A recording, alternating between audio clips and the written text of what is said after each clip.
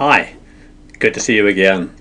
One of the things I like to do with my time is play music, and that little bit of Mozart you hear at the beginning of these videos, that's me and three friends playing in a clarinet quartet.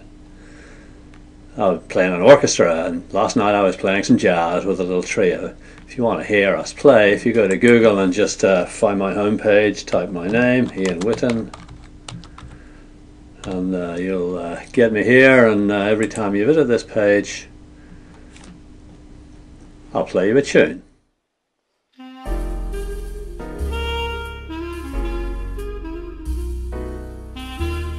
And if you refresh the page, I'll play you another tune.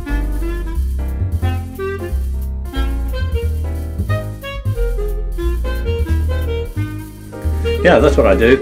Anyway, that's not what we're here for. We're here to talk about lesson 2.6, which is about cross-validation results. So we learned about cross-validation in the last lesson, and I said that cross-validation was a better way of evaluating your machine learning algorithm, evaluating your classifier, than repeated holdout, than repeating the holdout method. Cross-validation does things 10 times.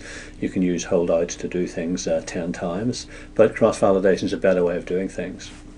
So let's just do a little experiment here. I'm going to start up Weka and open the diabetes data set.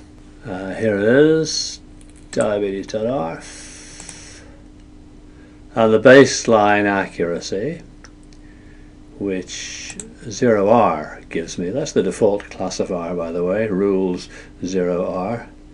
If I just run that, well, it'll evaluate it using cross-validation. Actually, for a true baseline, I should just use a training set. That'll just look at the percentage of the chances of getting a correct result if we simply guess the most likely class, in this case 65.1%. Okay, that's the baseline accuracy. That's the first thing you should do with any data set. Then we're going to look at J48, which is down here under trees. There it is, and I'm going to evaluate it with tenfold cross-validation. And it takes just a second to do that. I get a result of, let me just make this window bigger, 73.8%, and we can change the random number seed like we did before. It's the default is 1, a random number seed of 2, run it again, and I get 75%, do it again, change it to say 3, and choose anything I want, of course, run it again, and I get 75.5%. So these are the numbers I get on this slide with 10 different random number seeds. So those are the same numbers on this slide in the right hand column. The 10 values I got, 73.8, 75, 75.5, and so on. And I can calculate the mean, the sample mean, which for that right hand column is 74.5, and the sample standard deviation, which is 0.9, using just the same formulas that we used before. Before we used these formulas for the holdout method, we repeated the holdout 10 times, and these are the results you get on this data set if you repeat holdout. That is using 90% for training and 10% for testing, which is of course what we're doing with cross-validation, tenfold cross-validation. And I would get those results there, and if I average those, I get a mean of 74.8, which is satisfactorily close to 74.5. But I get a larger standard deviation, quite a lot larger, standard deviation of 4.5, 4.6, as opposed to 0.9 with cross-validation. Now you might be asking yourself why use tenfold cross-validation. With Weka we can use 20-fold cross-validation or anything. We just set the number beside the number of folds here beside the cross-validation box to whatever we want. So we could use 20-fold cross-validation.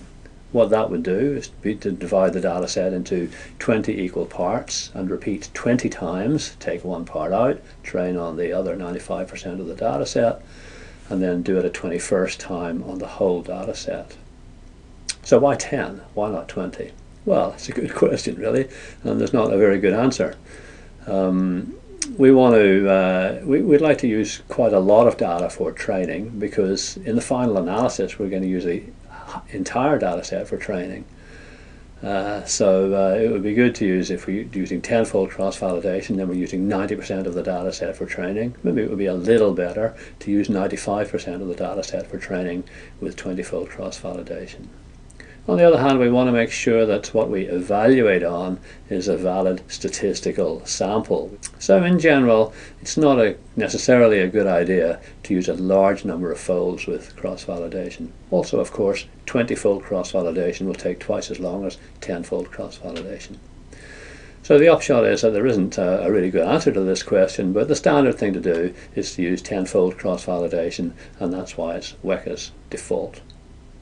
So we've shown in this lesson that cross-validation really is better than repeated holdout. Remember, on the last slide, we found that we got about the same mean for repeated holdouts for cross-validation, but we got a much smaller variance for cross-validation. So we know that the evaluation of this machine learning method, J48, on this data set, diabetes, we get 74.5% accuracy, probably somewhere between 73.5% and 75.5%. That is actually substantially larger than the baseline, so J48 is doing something for us better than the baseline. Cross-validation reduces the variance of the estimate. Okay, that's the end of this class, so off you go and do the activity, and I'll see you at the next class. Bye for now.